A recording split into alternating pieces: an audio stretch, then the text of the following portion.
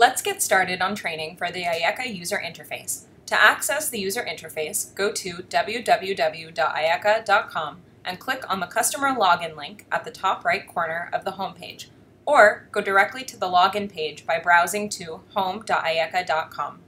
Type in your username and password, then click the login button. The UI is structured based on user permission levels and consists of 3 sections: the dashboard, reports, and management.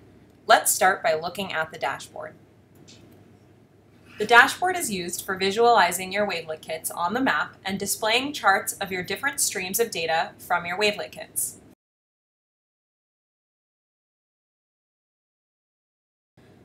The map view contains 3 viewing types: terrain, streets, and satellite. You can also toggle display of the data stream icons.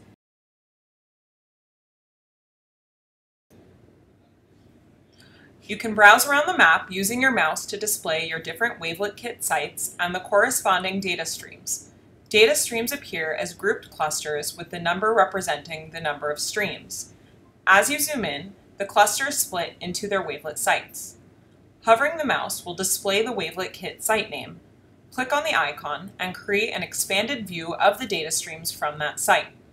When you click on the icon for one of the data streams, the UI displays the time since the Wavelet device last transmitted data as well as the last sample. As you type, the sidebar will narrow down the list of sites according to their name. You can also use the sidebar to navigate different sites. Click on the site name and the map view will update, or click on the data stream name to open a split screen view of the chart and map views. You can collapse the sidebar and drag the chart to increase the viewing landscape on your screen. The default time resolution for the chart display is 1 week, and the UI gives you the ability to increase the time resolution all the way up to 1 year and down to 6 hours. You can select the viewable range along the time axis by using the left click on the mouse and holding as you drag across. The same feature is available on the y-axis. Use the arrows along the side of the chart to move left and right and the magnifying glass buttons to zoom in and out. As you continue to zoom in, the individual data points begin to appear with their corresponding labels. The download button will open a new tab in your browser with a PNG image file of the current view of the chart. One way you can make use of this tool is to copy and insert an image into a PowerPoint presentation. Let's take a closer look at the left sidebar.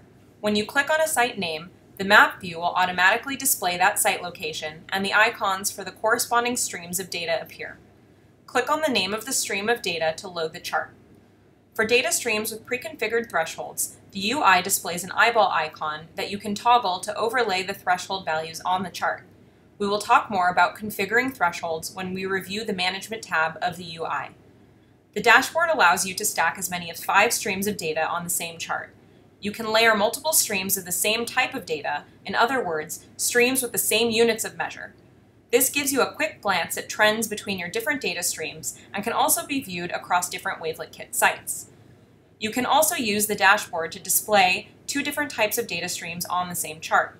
For example, you could display discharge on the primary y-axis and add water level on the secondary y-axis. To schedule a live demo, don't hesitate to contact us at demo@ayyeka.com.